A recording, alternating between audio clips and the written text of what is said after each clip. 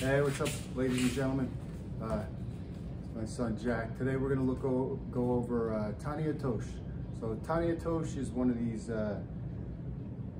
techniques that looks real easy, but it gets real dangerous because I think a lot of novice players, well, it looks like this, like so if I have like a high grip, I'm going to kind of like fake to the front and then throw it to the back this way.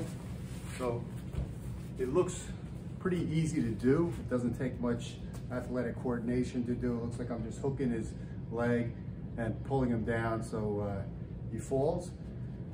So when you have two novice guys doing it on each other, the reason why it's very dangerous is if I am just hooking this close leg here, which is mostly what happens, the close leg here, and I put all my weight down on that leg. Sometimes even I see guys like sitting on, like actually putting their weight down and sitting on the lower part of the leg. So what's gonna happen? Either the person's knee is gonna get stuck and, hurt, or his ankle is gonna get stuck and snap.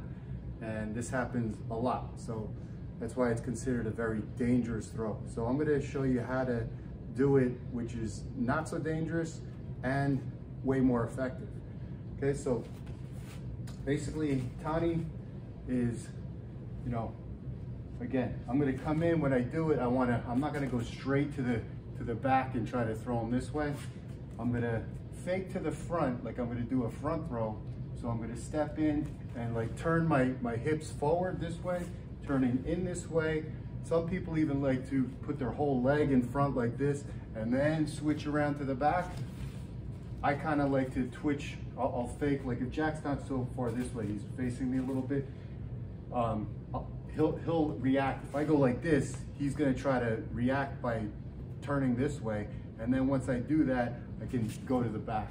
So I personally, there's guys that are good, quick enough picking the whole leg up, going like this, and then to the back. I personally like to just turn my hips pretty quickly and put my knee in front, leaving my foot kind of bent so it's already behind him, and then I can go to the back this way.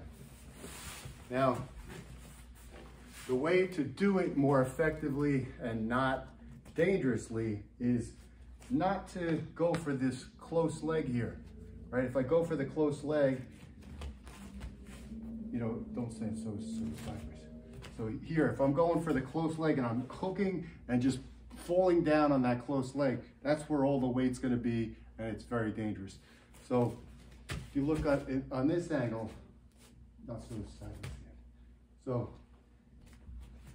I'm gonna actually, once I fake to the front, Jack reacts a little bit, and then I go to the back. If you can see to the back, I'm gonna go for the far leg here. I'm gonna slide, I'm gonna bend my left knee, slide and go to the far leg, not the close leg, this way. Okay, so that's gonna make it more effective, and the angle is it's not gonna put all the weight on it, on that close leg. It's gonna put equal weight on both, plus trip them better, you know what I mean? So again, if you look from the back, I'm here, I'm gonna fake here, and when I fake, I'm gonna pull down and go for the far leg.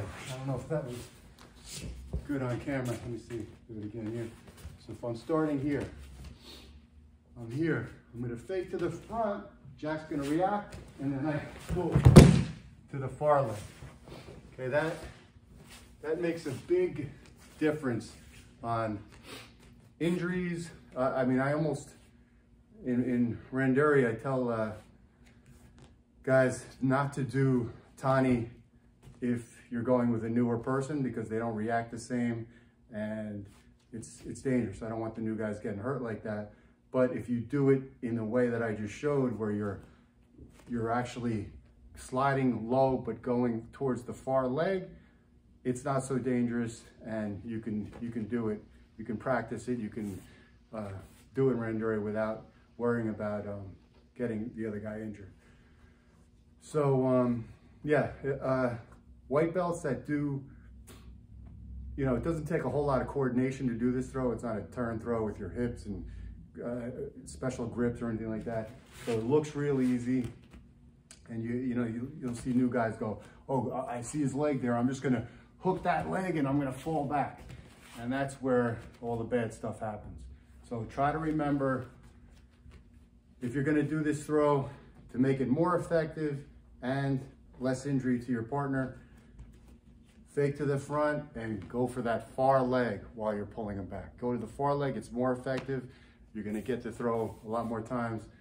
And like I said, a lot safer. So hopefully you learned something and you liked the video. If you did, please like, subscribe, and comment. Thanks.